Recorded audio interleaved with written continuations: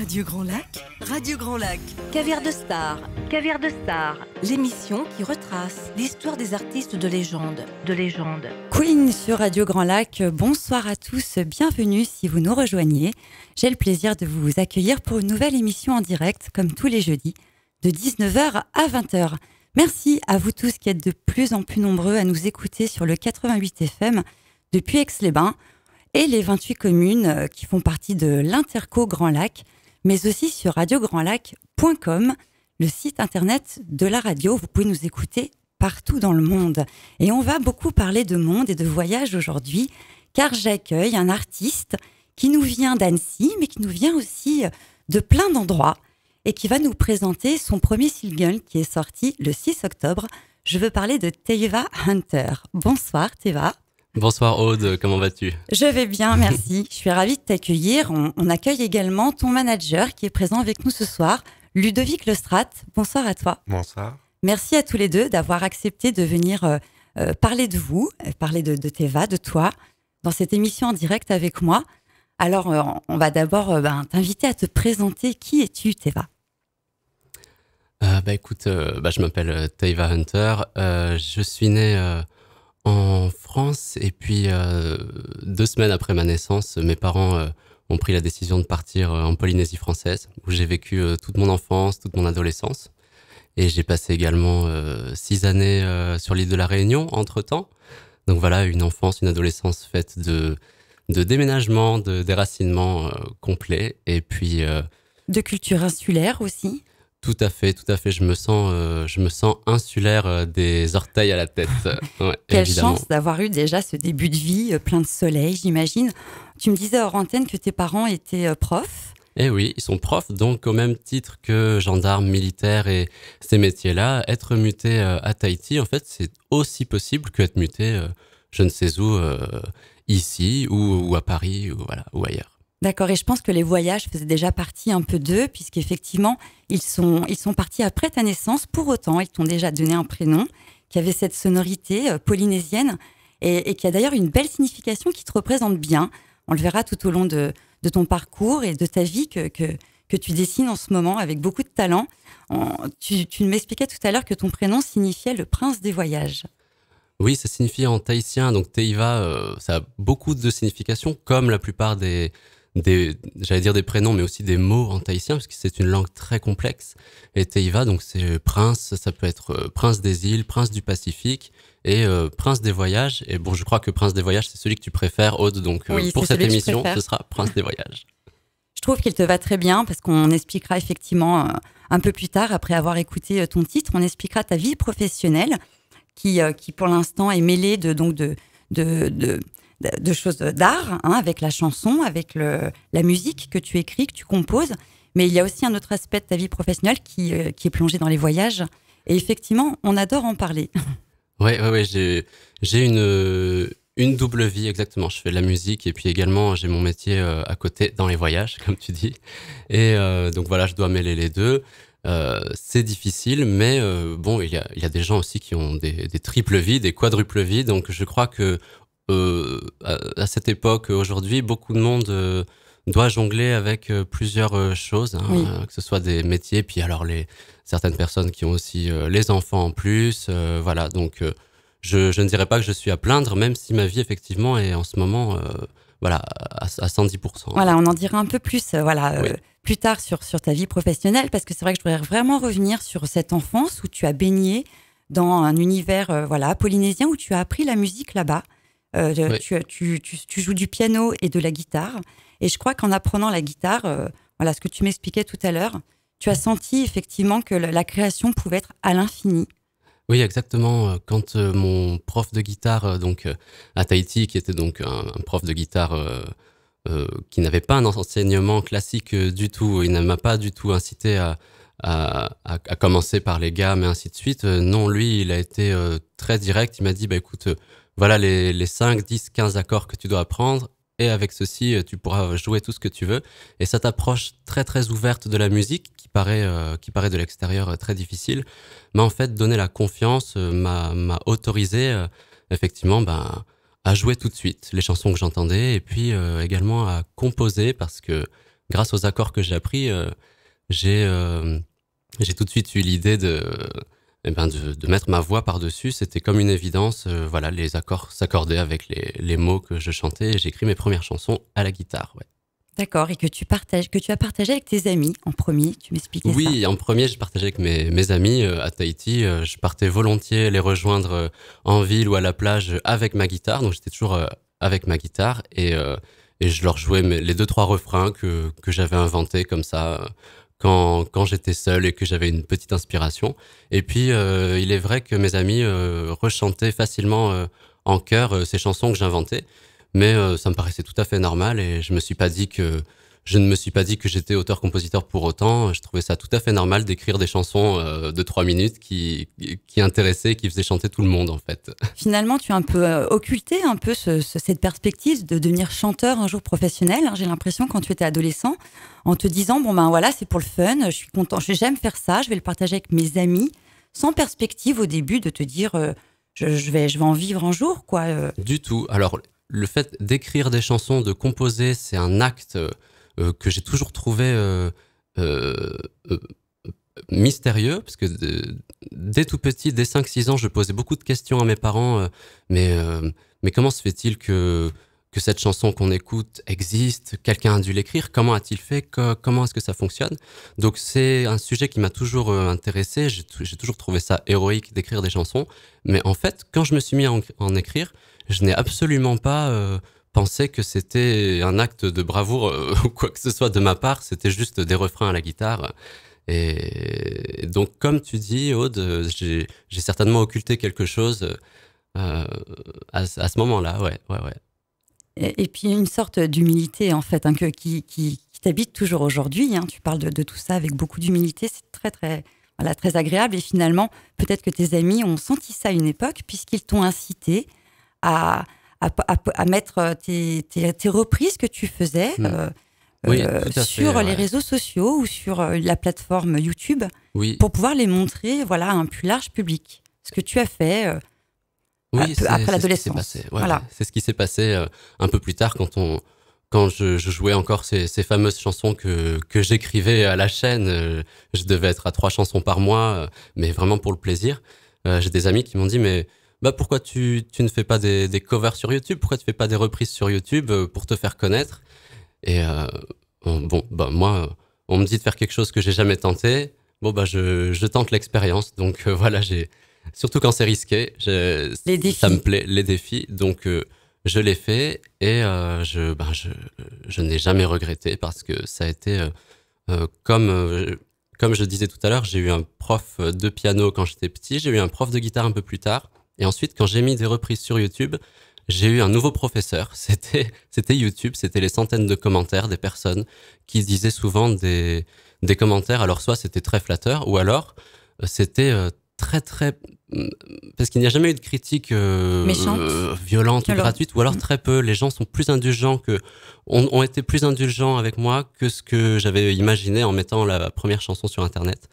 Il y avait des critiques très constructives, très précises, sur ma façon de chanter, sur ma façon de jouer, et dont je me rappellerai toujours. Et ça a été un 3e professeur de musique. Ouais.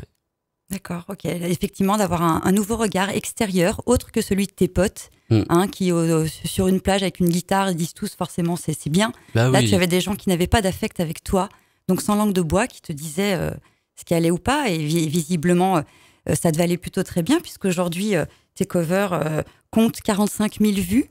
Oui, certaines des reprises que j'ai faites ont eu un franc succès et ça m'a fait très très plaisir et j'ai eu envie de continuer. Alors je dis que j'ai eu envie de continuer, mais en réalité, quand j'ai commencé vraiment à avoir du succès avec les reprises, au contraire, j'ai tout de suite eu envie de passer à autre chose et j'ai préféré tout arrêter, rentrer dans mon studio et composer mes propres chansons. Parce que une fois qu'un défi est réussi, j'ai vite envie de passer à autre chose et c'est ce que j'ai fait en me consacrant à mes propres chansons par la suite. Voilà, alors justement, je vous propose sans plus tarder d'écouter effectivement ton premier single qui est sorti le 6 octobre, qui aborde un sujet qui est assez important, en tout cas celui du harcèlement scolaire. Très important. On en parlera juste après ce titre. Voilà, comment tu as écrit, pourquoi plein de choses autour de ce titre qui s'appelle Derrière moi. Je vous invite à l'écouter et c'est tout de suite sur Radio Grand Lac.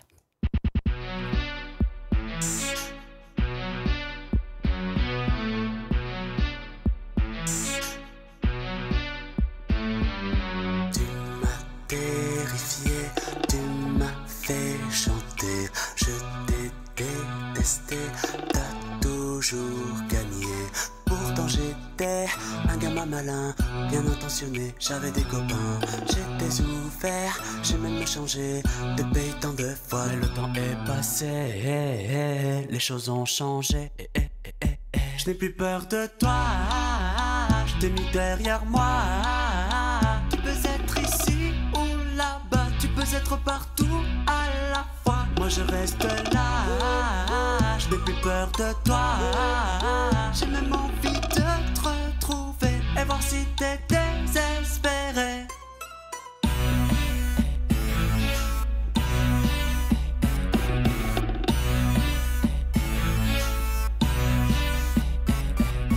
T'avais plein de potes qui comme des satellites tournaient autour de toi, te donnaient la réplique. Mais tu sentais que j'étais un leader, ça t'embêtait, tu craignais pour ta notoriété. Moi qui n'enviais que ce que tu laissais en paix. Mais le temps est passé, les choses ont changé. Je n'ai plus peur de toi, je t'ai mis derrière moi. Tu peux être ici ou là-bas, tu peux être partout à la fois. Moi je reste là, je n'ai plus peur de toi. J'ai même envie de te retrouver et voir si t'es désespéré.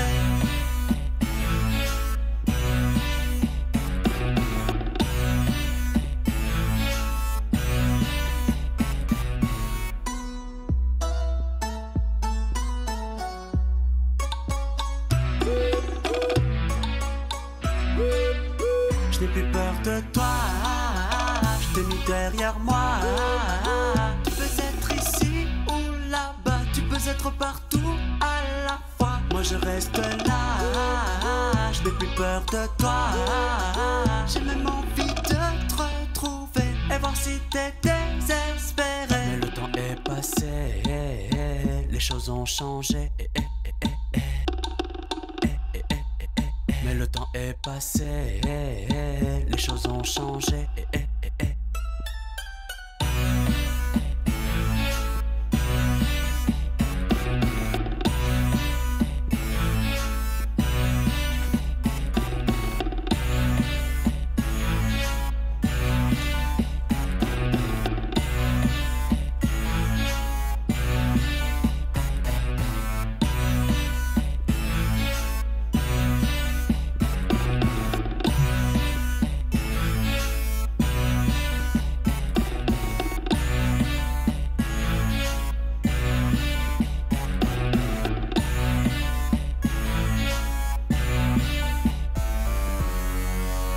Caviar de star, l'émission qui retrace l'histoire des artistes de légende. Derrière moi sur Radio Grand Lac, le premier single de Teiva Hunter, notre invité de ce soir. Et merci beaucoup de l'avoir diffusé, merci beaucoup. Eh bien avec plaisir, c'est le premier single qui est donc sorti le 6 octobre et qui fait partie de ton premier album qui s'appelle Exilé. Exactement. Qui comportera 5 titres, voilà, et qui est actuellement en préparation. Tu nous expliquais que tu étais en studio pour l'enregistrement de cet album, qui sortira au printemps 2020. Sortira au printemps 2020, et là je fais les finitions, parce que toutes les chansons existent, mais je suis assez perfectionniste, et c'est normal quand on sort un album de vouloir donner au public un travail de la meilleure qualité possible. Absolument. Alors où est-ce qu'on peut le trouver, ce premier single qui vient de sortir, Derrière moi ? On peut le trouver sur toutes les plateformes de téléchargement légales, parce que c'est une sortie digitale. Et également, pour ceux qui sont très visuels, il existe un clip qui est sorti il y a une semaine également, donc vous pouvez aussi écouter la chanson en regardant des magnifiques images, car le clip est sorti sur YouTube en même temps, il y a une semaine. Ok, c'est effectivement donc le premier clip, une première expérience pour toi. Oui.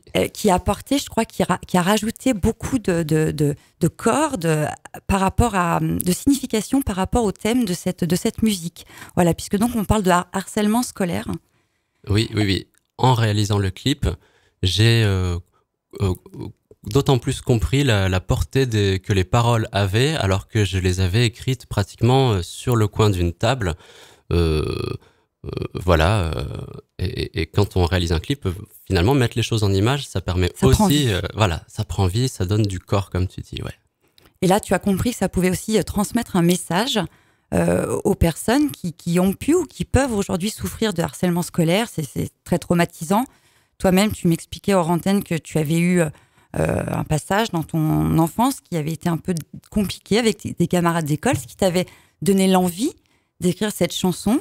Et finalement, quand on écoute cette chanson et qu'on regarde le clip, on se rend compte que tu as su te débarrasser de ce poids, de ce traumatisme.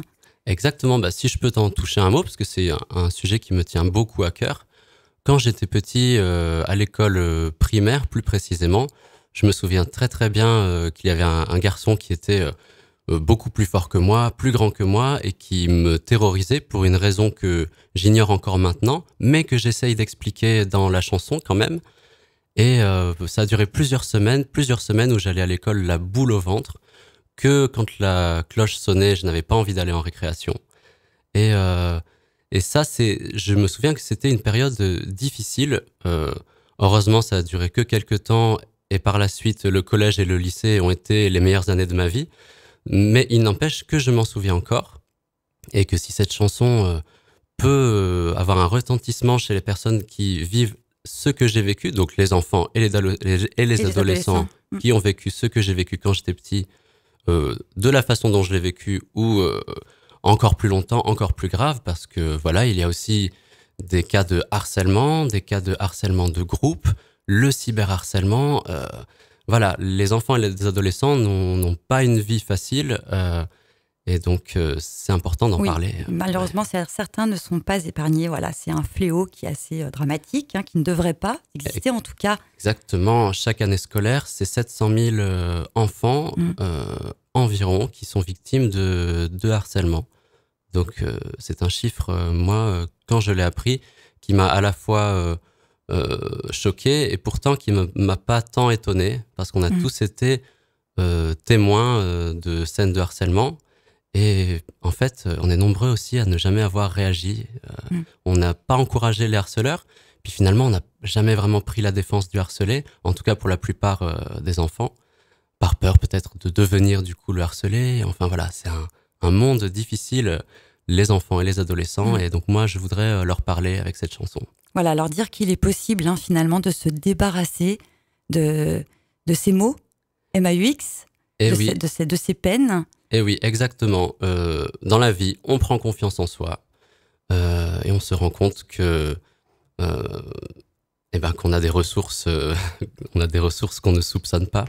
Voilà. Après la pluie vient le beau temps. Donc moi, j'aimerais dire à tous les enfants qui sont victimes de harcèlement, premièrement, t'inquiète pas, ça va pas durer. Et deuxièmement, n'hésite pas à te défendre.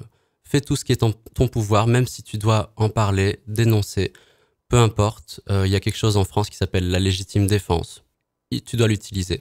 Mais j'ai aussi envie de parler à tous les enfants qui sont témoins, comme je disais tout à l'heure.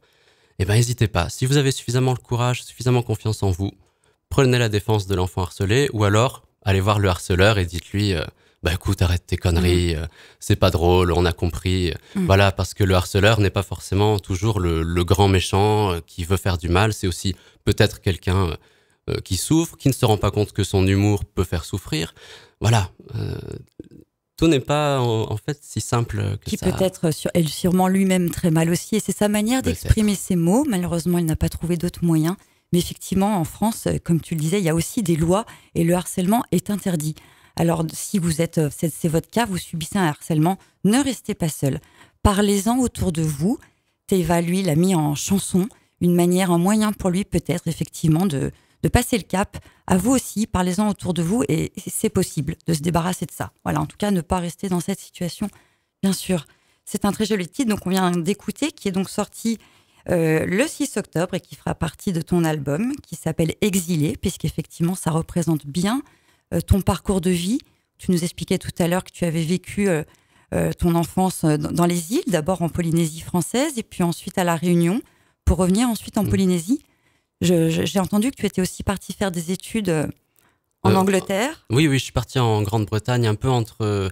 j'étais en République d'Irlande et ensuite un petit peu en Écosse également. Donc voilà, j'étais sur la grande île.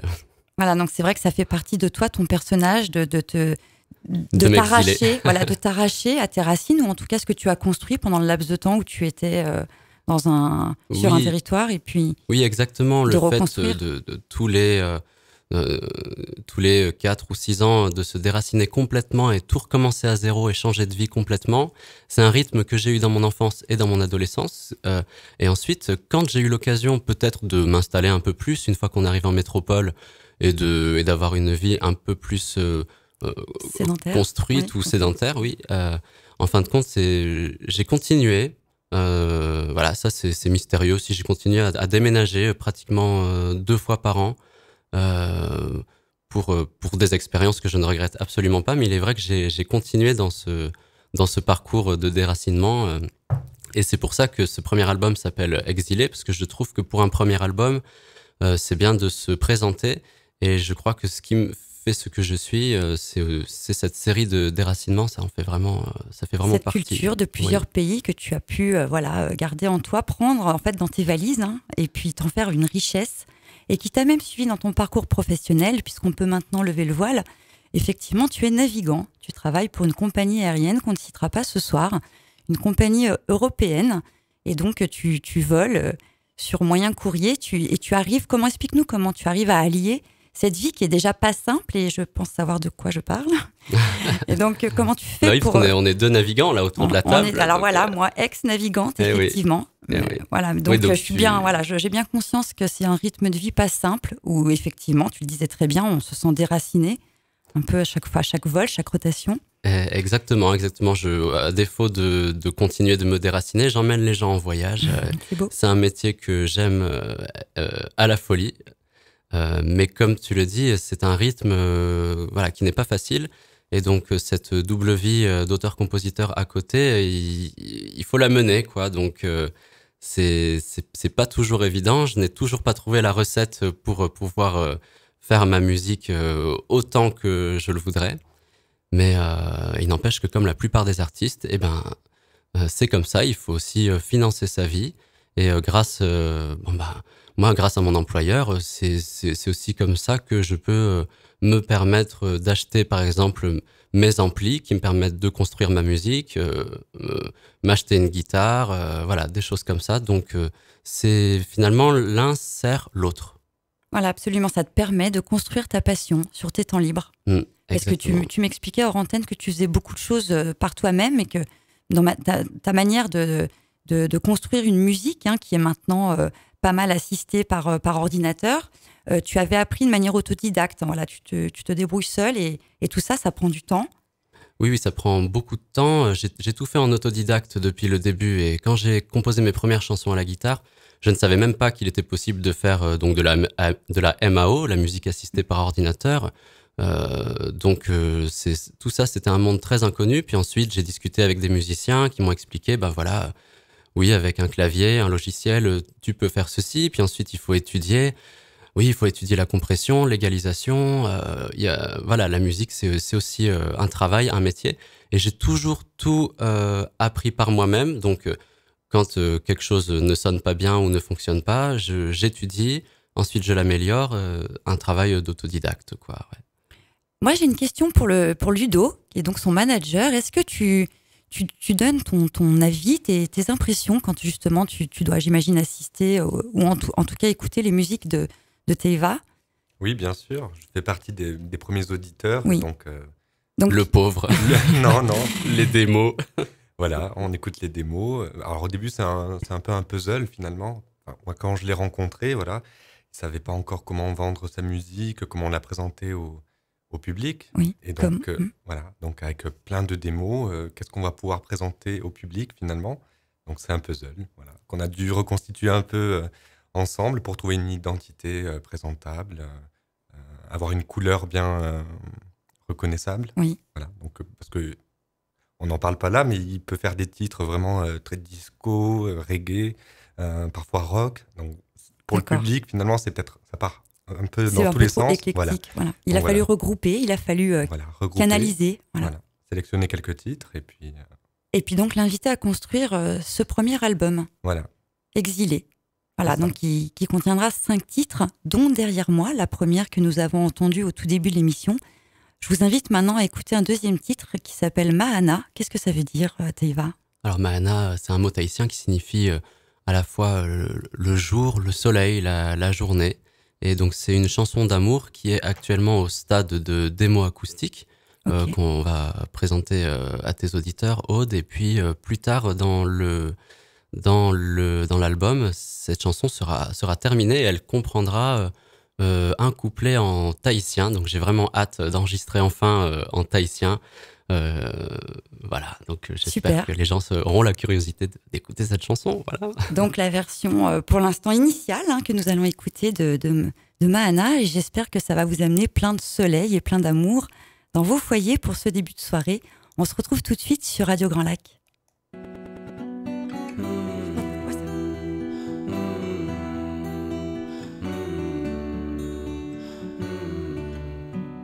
Suis-je autorisé à te déshabiller? Ton regard en dit tant, mais je ne sais pas à quoi tu penses. C'est un pass ou un fail, je prends un risque tel. Ce serait merveilleux que finalement tu acceptes de viser le ciel avec moi, dire des paroles animales, tenter des gestes interdits, t'entendre dire cette fois c'est oui. J'aime quand ça dure longtemps, aussi j'aime quand c'est rapide. Quand tu es fatigué, j'aime t'envelopper pour m'oublier.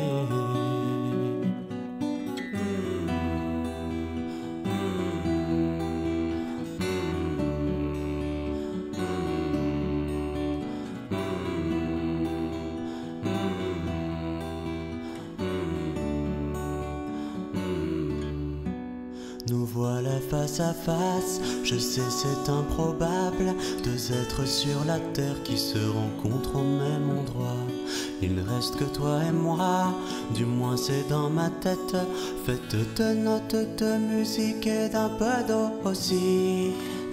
Et viser le ciel avec moi, dire des paroles animales, réunir nos corps et nos vies en un delta idéal.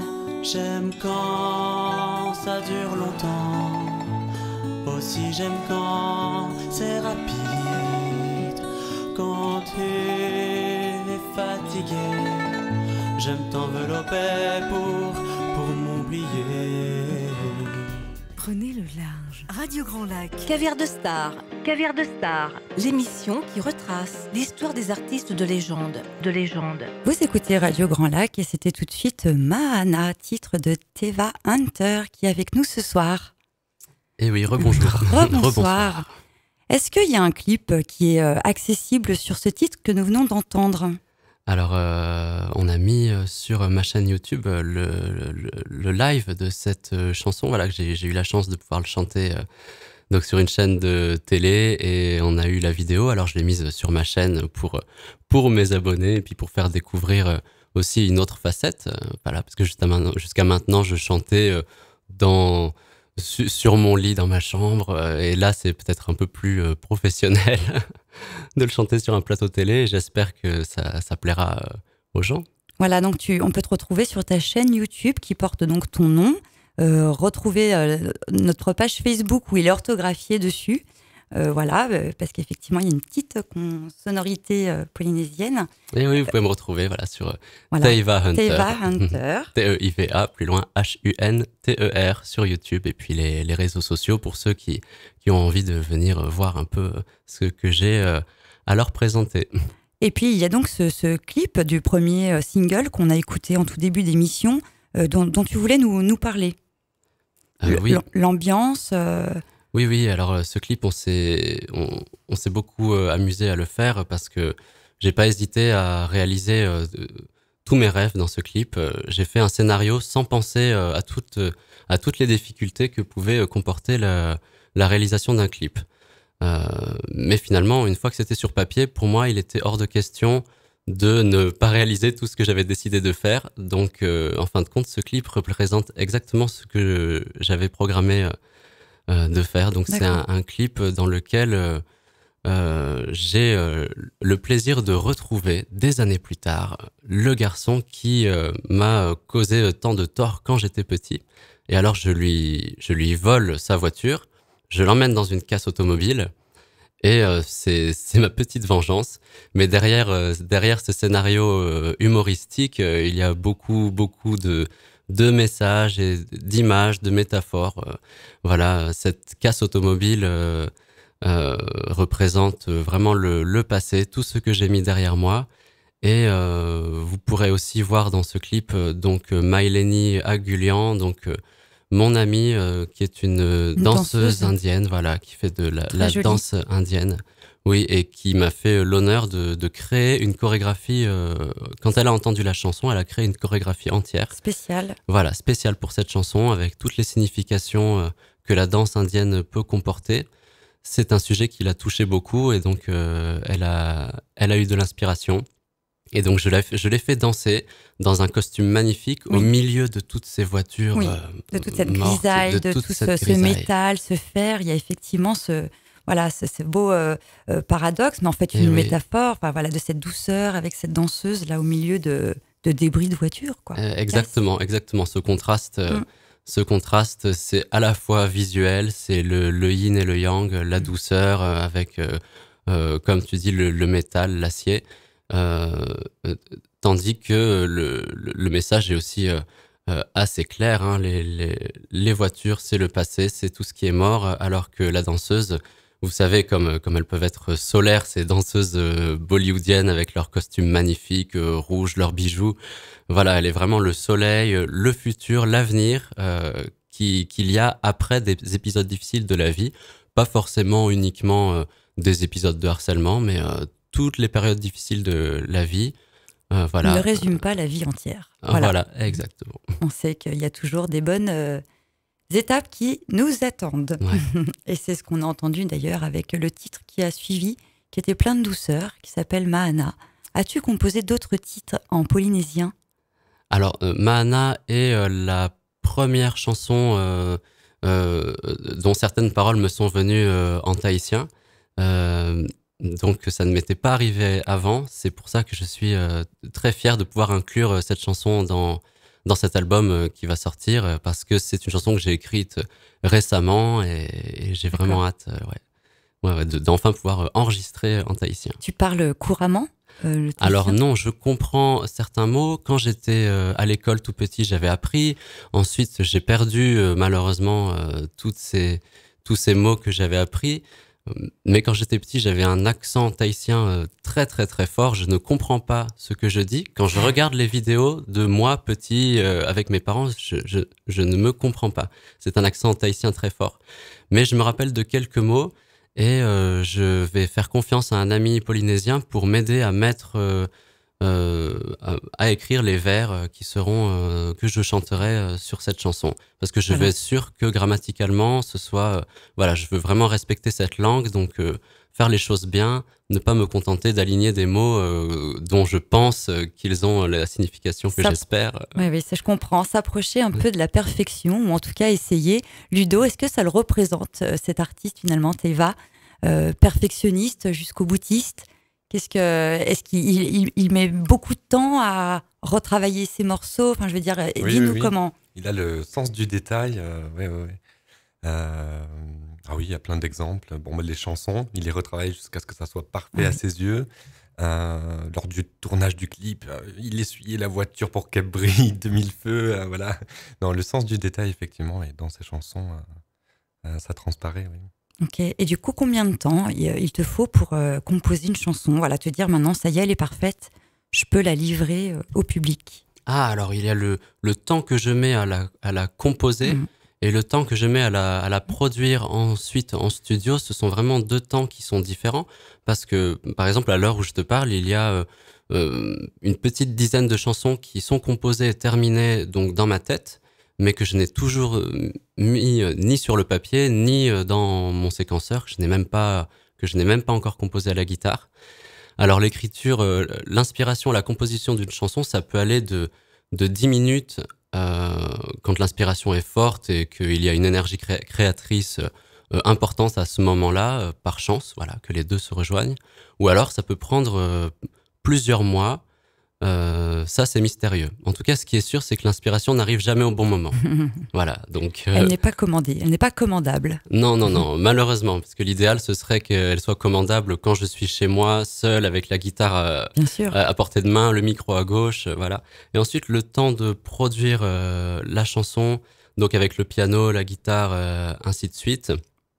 Et ben là, par contre, c'est en fonction de ma vie professionnelle, parce que voilà, le temps que je passe en studio.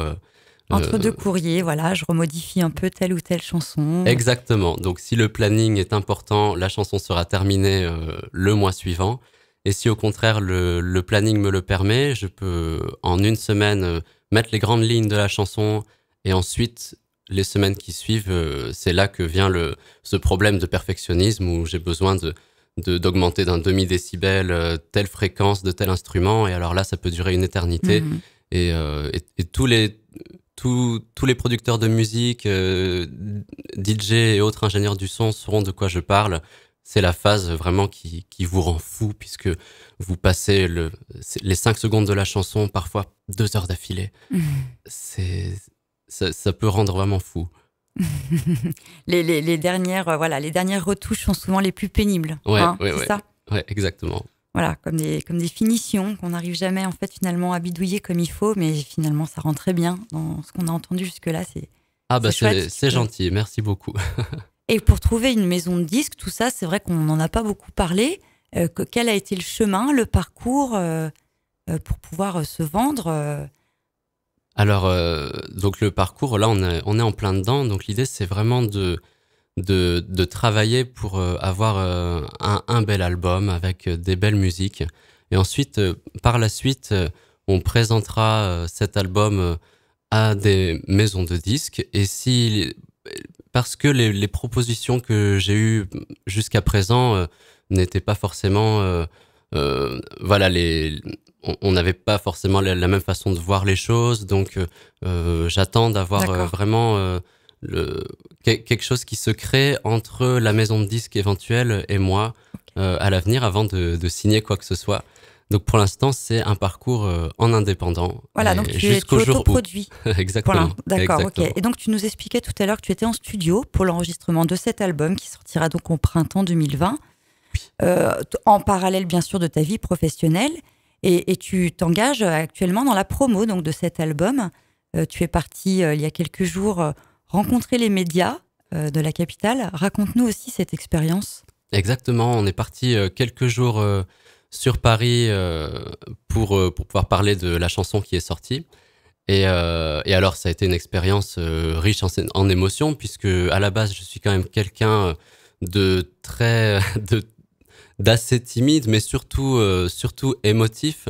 Et alors, me retrouver sur un plateau télé, ou alors en face d'un journaliste qui m'enregistre avec un magnétophone, ou même à ma première radio, c'était quelque chose d'assez effrayant. Donc, mais comme pour tout le reste, passer la première fois, ensuite c'est un plaisir. Voilà, le premier coup de stress s'en va, quand il y a la passion qui reprend le dessus, après... C'est ça, et puis la peur s'évanouit. Exactement, et je réalise que parler de ma musique, que j'ai mis tant de temps à faire en studio, c'est un peu comme la présenter en live devant un public, c'est-à-dire que c'est que du plaisir.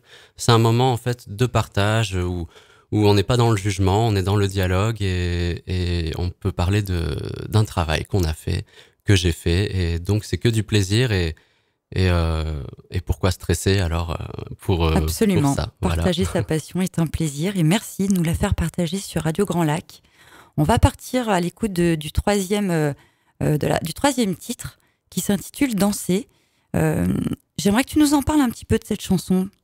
D'accord. Alors, Danser, c'est une chanson donc, qui est également actuellement au stade de démo, même si elle est pratiquement terminée.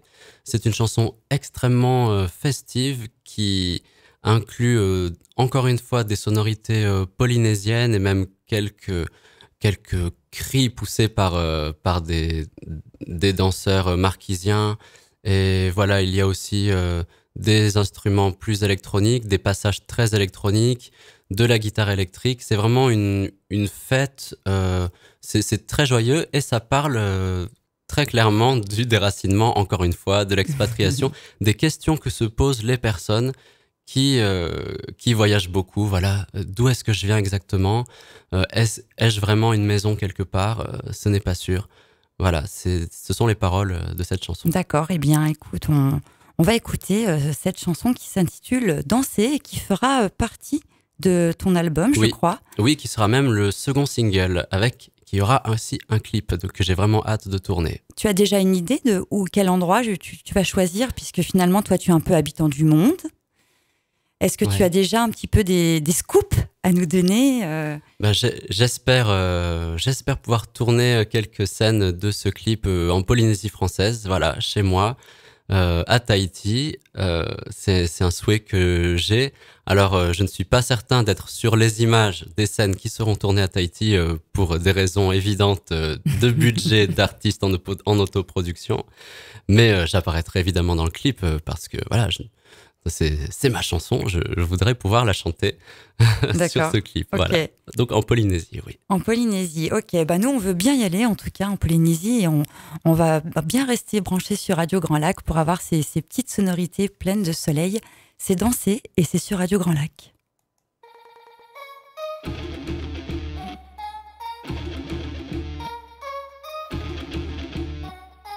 Je n'ai plus de repères, je sais pas quoi faire, continuer, arrêter, avancer ou reculer. Je ne sais plus où je vis, je crois que c'est par ici, moi qui voulais m'envoler, laisser le passé s'en aller. Mais je ne sais plus sur quel pied danser, danser, danser. Je ne sais plus où je vais, mais c'est là que je vais. Je deviens fou, mais je m'en fous. Je deviens fou, je m'en fous. J'ai comme un pressentiment, une prémonition, mais je dois être terre à terre, rester est ma mission. Je ne sais plus où je vis, je crois que c'est par ici, moi qui voulais m'envoler, laisser le passé s'en aller. Mais je ne sais plus sur quel pied danser, danser, danser. Je ne sais plus où je vais, mais c'est là que je vais. Je deviens fou, mais je m'en fous. Je deviens fou, je m'en fous. Je sens, je sais que je suis de Polynésie. Je n'ai rien à faire ici. Loin de mon île, dois-je monter dans l'avion pour la Polynésie? Mon avenir m'attendrait-il à Tahiti? Je sais, je dis de Polynésie. Je sais, je dis de Polynésie. Je sais, je dis de Polynésie. Je sais, je dis de Polynésie.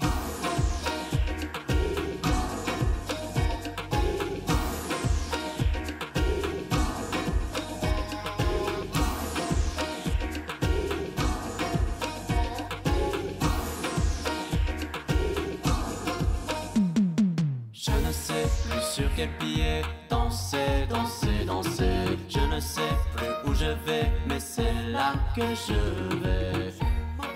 Je deviens fou, mais je m'en fous. Je deviens fou, je m'en fous. Je ne sais plus sur quel pied danser, danser, danser. Je ne sais plus où je vais, mais c'est là que je vais. Je deviens fou, mais je m'en fous, je deviens fou, je m'en fous.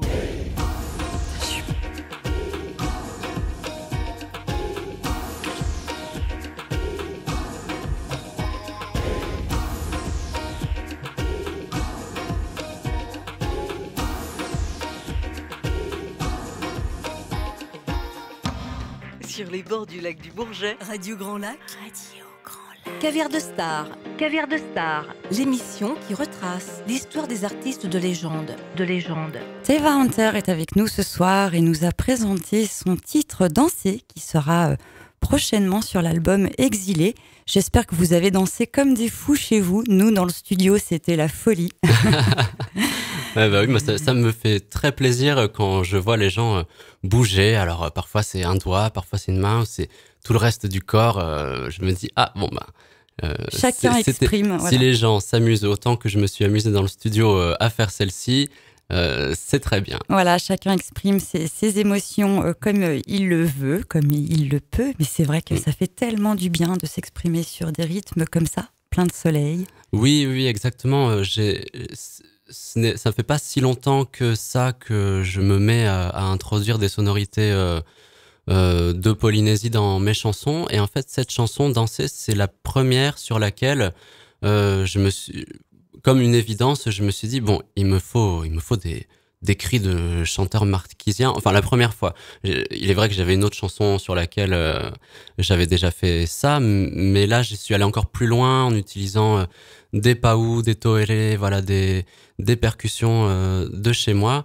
Alors, qui ne s'entendent peut-être pas pour une oreille qui n'est pas habituée à ces sonorités-là, mais je suis certain que les Polynésiens ou les mélomanes qui aiment la world music ou alors tout simplement qui apprécient la musique des îles et de Polynésie française reconnaîtront très bien ces sonorités qu'on entend dans les magnifiques spectacles de danse tahitienne, de tamouré à l'occasion du Eiva, par exemple, à Tahiti. Alors, le Eiva, chaque année, c'est le grand concours de danse polynésienne et de tamouré. Alors, vous avez sur une grande place en plein air des tas de percussionnistes en habits polynésiens qui sont assis et devant défilent une à une des vainés magnifiques de tous les âges. Ça va de 6 ans jusqu'à 60, 70 et quelques, qui ont un talent fou, des déhanchés incroyables.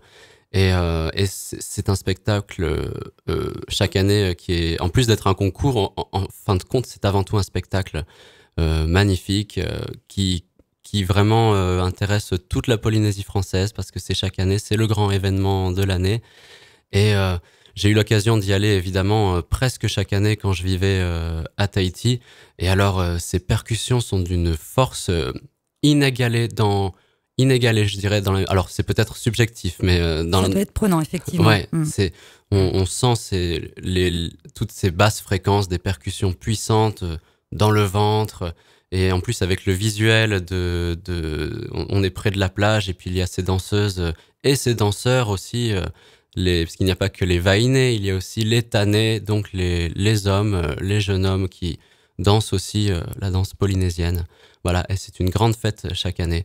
Il faut savoir que après la colonisation, la danse tahitienne a été interdite pendant très longtemps, car jugée pour de mauvaises raisons vulgaires alors en réalité elle n'était pas vulgaire, elle était simplement trop locale, trop éloignée de la mode qu'il y avait à l'époque. Voilà. Elles étaient trop différentes, trop authentiques, ouais.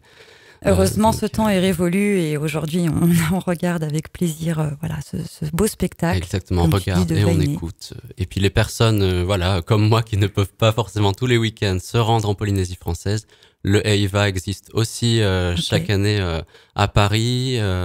C'est le Eiva i Paris. Chaque année à Paris est organisé ce concours. Alors ce sont d'autres conditions, mais l'ambiance tahitienne est reproduite et j'espère pouvoir y assister prochainement. Ok. Est-ce que peut-être c'est aussi dans tes projets, alors de faire de la scène, c'est sûr, en tout cas c'est tout le bonheur qu'on te souhaite. Est-ce que ça ferait partie de tes projets de te faire accompagner justement, peut-être de ces influences-là tahitiennes, pourquoi pas être accompagné de quelques danseurs ou percussionnistes? Oui, alors ça, énormément, évidemment, avoir tout un groupe derrière moi qui apprend mes chansons et qui puisse les jouer en live avec moi, ce serait un rêve. Et il est vrai que pour l'instant, je pars plus sur un set un peu plus minimaliste, un peu plus acoustique, car voilà, c'est mon début de carrière, donc je n'ai pas encore les moyens d'avoir une immense troupe et de musiciens et de danseurs, mais à l'avenir, si la musique m'emmenait très très loin, il est vrai que le genre de spectacle que j'aimerais donner, si tout était possible, ce serait un spectacle vraiment très haut en couleur, avec beaucoup de tableaux très festifs. Il y aurait évidemment des instruments tahitiens, en plus de tous les instruments plus rock et plus voilà, que l'on connaît un peu plus. Ce serait une grande fête entrecoupée évidemment de mélodies plus douces et plus acoustiques, comme on a pu entendre tout à l'heure avec Mahana, car c'est aussi ça que j'aime, les chansons plus sentimentales et plus dans l'émotion. D'accord. En tout cas, c'est ton prochain défi, voilà, de te faire connaître sur scène, partager en live tes musiques et ta passion. Donc ce sera après la réalisation de ton premier album, qui, je le rappelle, s'appelle Exilé et qui sortira au printemps 2020. Exactement, printemps 2020, l'album sort, Exilé, et on planifie de préparer un set de chansons à présenter en live à n'importe quelle structure ou production qui accepterait de diffuser mes chansons en live. Voilà, donc à bon entendeur, si jamais il y a quelqu'un qui prévoit des concerts, voire un festival, hein, on en a un beau sur Aix-les-Bains qui s'appelle Musilac. Voilà, on ne sait jamais. En tout cas, si ça peut être entendu ce soir, ça nous ferait très plaisir, car c'est une découverte aussi Radio Grand Lac. Et en tout cas, on est très très très heureux de t'avoir reçu ce soir dans notre studio. Bah également, un grand merci de m'avoir reçu, parce que c'est un honneur pour moi de pouvoir parler à la radio de ce travail que je fais, ce travail pour lequel je mets tout mon cœur. Et voilà, si les chansons t'ont plu déjà à toi, à Aude, ça me fait très plaisir. Et si certaines personnes ont pu apprécier en écoutant la radio, ben c'est avec grand plaisir que je leur dis Haere mai, c'est-à-dire bienvenue sur mes réseaux sociaux. Si vous voulez faire connaissance, je suis présent sur les réseaux avec mon nom, Teiva Hunter. Et voilà, vous serez accueillis les bras ouverts. Chouette. Et ben en tout cas, je voulais te demander, nous arrivons bientôt au terme de notre émission. Je demanderai aussi à Ludovic après pour qu'il puisse te préparer. Mais dans un premier temps, à Teiva, est-ce que tu as une anecdote à nous raconter alors principalement, toi, sur la réalisation de tes chansons, tes musiques. Alors, une anecdote. Tu aurais dû me dire ça avant oui, que j'arrive. Oui, c'est vrai que je te prends un peu au dépourvu. J'aurais pu préparer... avec tes amis, je sais pas. Il arrive beaucoup de choses. Des anecdotes, parce que il y a des anecdotes amusantes, positives, et puis il y a aussi, évidemment, dans toute une carrière d'artiste, il y a aussi des anecdotes difficiles. Par exemple, terminer une belle chanson et puis avoir son ordinateur qui plante tout d'un coup. Ça m'est arrivé il y a... C'était en juillet dernier. Je me souviens, il y avait un producteur qui m'avait demandé de lui envoyer une série de chansons pour pouvoir éventuellement me faire un album. Donc oui, ça c'est une anecdote, parce que du coup j'ai pris mes journées et mes nuits complètes en plein été, alors qu'on sait bien que dans notre belle région des Deux-Savoies, le juillet-août c'est sacré parce qu'il ne fait pas 30 degrés toute l'année ici. Eh bien non, moi pendant que tout le monde était au lac, pendant que tout le monde était au lac en train de se baigner, moi j'étais jour et nuit en studio pour faire le plus vite possible des chansons le mieux que je pouvais. Et ensuite, mi-août, quand les quelques démos étaient prêtes pour un envoi après tout ce travail, tout d'un coup, l'écran d'ordinateur s'est mis à briller de toutes les couleurs. Il y avait des chiffres qui partaient dans tous les sens. Puis alors moi, je n'y connais rien en informatique. Alors, je savais pas si c'était une mise à jour qui était en train de se faire. Est-ce qu'il fallait que j'arrache tous les fils, ou est-ce qu'il fallait que, au contraire, je laisse courir? J'ai laissé courir avec les deux mains sur le crâne en me disant mais qu'est-ce qui est en train de m'arriver? Et le pire est arrivé quand j'ai éteint et rallumé l'ordinateur. Les 4 chansons dont j'avais passé l'été enfermé à préparer, tout avait complètement disparu. Et ensuite, elles existaient uniquement dans ma tête. Elles étaient prêtes, mais malheureusement, je ne pouvais pas envoyer ces chansons par transmission de pensée déception, à énervement, cette personne. Frustration, etc. Voilà, donc c'est une anecdote que je raconte volontiers avec sourire 1 an après, mais sur le coup, j'étais pas dans le même état de détente et de sourire, oui. J'imagine qu'effectivement, voilà, ça a amené son lot de peine. Et en tout cas, tu as su changer ça en quelque chose de plus positif qui t'a amené l'énergie de continuer et de reprendre. Et c'est tout en ton honneur. Exactement. Artiste, c'est un métier d'endurance. C'est un métier d'endurance face à l'adversité. Il faut rebondir à chaque fois et jamais on ne regrette de s'être relevé de ses échecs. Super, j'aime cette énergie constructive. C'est super. Ludo, toi, est-ce que tu as une petite anecdote à nous raconter de votre rencontre ou de votre collaboration? Je ne compose pas, moi. La rencontre, oui, peut-être qui du coup est née d'un like en fait déposé sur sa page Facebook. Voilà. Puis lui, il est venu me voir parce que il est allé voir mon profil. Il a vu que j'étais un des acteurs finalement du milieu culturel, voilà, de la communication. Donc il est venu me dire, je me doute que vous n'êtes pas un fan. Est-ce qu'on peut se rencontrer? Et voilà, donc il est venu au bureau, on a parlé, puis il m'a proposé finalement de pourquoi pas devenir son manager, parce que la première fois que j'accompagne un artiste finalement de cette manière-là. Et voilà, donc j'ai dit oui, parce qu'on m'avait déjà proposé ce genre de collaboration. Oui. Et là, je pense que son univers m'a parlé. Et je pense qu'il y a un bel artiste, voilà. Absolument, un bel artiste, comme je le disais tout à l'heure, plein d'humilité. C'est très agréable, de parler, de t'entendre parler de ta passion, de ton vécu, que finalement des fois tu n'autorises pas, à être content. Enfin, content, c'est pas tout à fait le terme, mais fier. Mais en fait, je crois que tu peux. Voilà, merci, si j'ai un message à te faire passer ce soir, c'est que tu peux être fier de ce que tu fais et voilà. Ça me touche beaucoup, Aude. C'est très gentil ce que tu dis. Effectivement, on me dit souvent, mais réjouis-toi de ce que tu as accompli. Ce à quoi je réponds toujours par la liste des choses qui me déplaisent dans ce que je viens d'accomplir et l'imperfection que je vois à chaque fois. Et il est vrai que je devrais travailler là-dessus. Elle est suis utile, d'accord. cette imperfection. Tu parlais tout à l'heure de yin et de yang. La vie, c'est ça. Rien n'est totalement bon ou totalement mauvais. C'est juste un juste mélange, justement, de ces deux choses-là. C'est vrai. Et d'ailleurs, je suis le premier à ne tomber amoureux que des chansons qui comportent des défauts.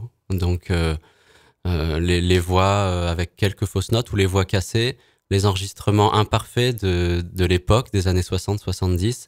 Et donc, je devrais plutôt suivre cet exemple. Les particularités, voilà. Donc, autorise-toi aussi ce côté-là. Ça peut aussi être très productif. Je ferai un effort de ce côté-là, oui. On arrive déjà à la fin de notre émission. Je voulais vous remercier à tous les deux, de m'avoir accompagné sur cette heure de direct, de nous avoir fait voyager avec ton parcours, Teiva, et puis tes musiques. Ton histoire. Voilà, c'était un vrai bon moment qu'on a partagé ensemble. C'était aussi la dernière émission de Caviar de Star, puisque la semaine prochaine, les 2 semaines suivantes, ce sera les vacances, donc il n'y aura pas cette émission en direct. Et puis après les vacances, elle reviendra de manière un petit peu plus structurée. Voilà. En tout cas, merci encore une fois Ludovic. Merci à toi. Et Teiva, vous êtes les bienvenus dans le studio quand vous le souhaitez, quand tu auras sorti ton premier album. On serait ravis de t'accueillir de nouveau. Écoute, merci beaucoup. Il ne faut pas me proposer parce que je n'oublierai pas cette phrase. Et ce sera avec grand plaisir que je reviendrai, d'autant que cette heure est passée extrêmement vite. Oui, c'est vrai. Extrêmement rapidement. C'est vrai que ça a été, on a eu plein de choses à se dire et je suis sûre qu'on pourrait encore remplir une autre heure de direct avec, tout ce que tu as envie de faire partager sur la musique. En tout cas, ça m'a beaucoup plu à moi aussi. Donc, merci. Merci beaucoup à toi, oui. Passez donc une belle soirée à tous les deux et puis une très belle soirée à tous nos auditeurs. Restez à l'écoute de Radio Grand Lac. On poursuit en musique avec Indochine. Du Mont du Chat au terme d'Aix-les-Bains, Radio Grand Lac. Radio Grand Lac.